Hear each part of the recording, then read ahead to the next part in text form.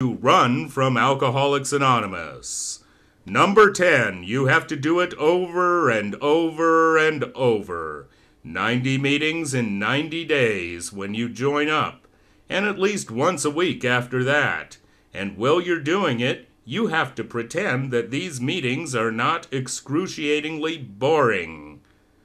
Number 9, you have to listen to Frank's drunkalogue 100 times. Hear him repeat it, word for word, over and over and over. You have to pretend that you're getting something out of it each time. In fact, you have to listen to all the old-timers, no matter how insane they are. And you can't point that out. Frank, you're out to fucking lunch. In fact, you can't say anything. You can't argue. You can't be logical. Hell, you can't even talk. Take the cotton out of your ears and put it in your mouth.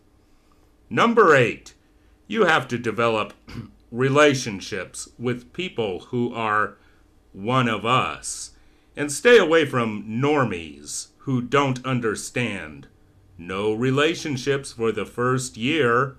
You should dump your current girlfriend or boyfriend because they're not good for you. They're not in recovery. Not one of us. Your family and friends will think you've gone Looney Tunes, but you'll insist that they just don't see the real truth. Number 7, you may lose your family and friends, but you gain a sponsor. You must do what your sponsor tells you, even if your sponsor is full of shit, and you know it. You have to pretend that your sponsor has your best interest in mind. Fake it till you make it. Number 6, you have to say that you're powerless, you are insane, and you have an unmanageable life. You have to believe that you are sick, and you will always be sick. There is no cure. The only alternative for you is jails, institutions, and death. You have to insist that this is really helping you. And furthermore, it's the only thing that can help you. And you will always need it, because you will always be an alcoholic.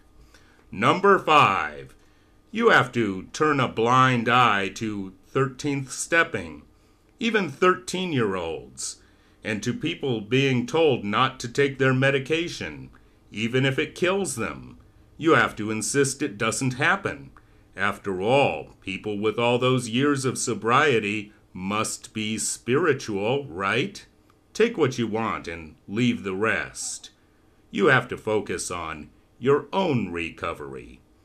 Number 4, you have to accept that the Big Book and Bill Wilson are holy and infallible. When someone points out what is in the Big Book and what it actually says, you must deny that it exists. When someone points out that Bill Wilson was a pathological womanizer, fraudulent businessman, and con artist who begged for whiskey on his deathbed and left royalties from the Big Book to his mistress, you must deny that Bill Wilson ever existed. 3, you must always remember and understand that people who leave Alcoholics Anonymous and stay sober weren't really alcoholics anyway, or else they're on a dry drunk. If they die, which happens to alcoholics who leave, at least you can feel better about yourself. After all, they're dead and you're not. 2, you have to pretend to believe and vigorously defend the idea that AA is spiritual, not religious. If this bothers you, you can humbly ask God to remove your shortcomings. The Supreme Court has said it's religious, but AA knows better.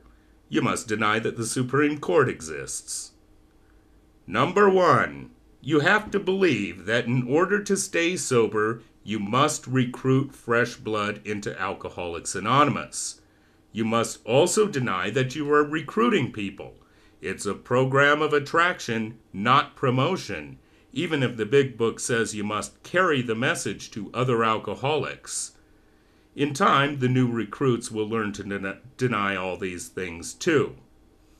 The real number 1 reason for running from Alcoholics Anonymous is it doesn't work. This video does not intend to discourage anyone from getting help for a problem with addiction. We do encourage you to explore your options and to get more than one opinion. AAers will tell you that a spiritual experience with Alcoholics Anonymous is the only thing that works. But in fact, Alcoholics Anonymous has a 0% effectiveness rate. A mind is a terrible thing to waste. Don't pollute it with bullshit.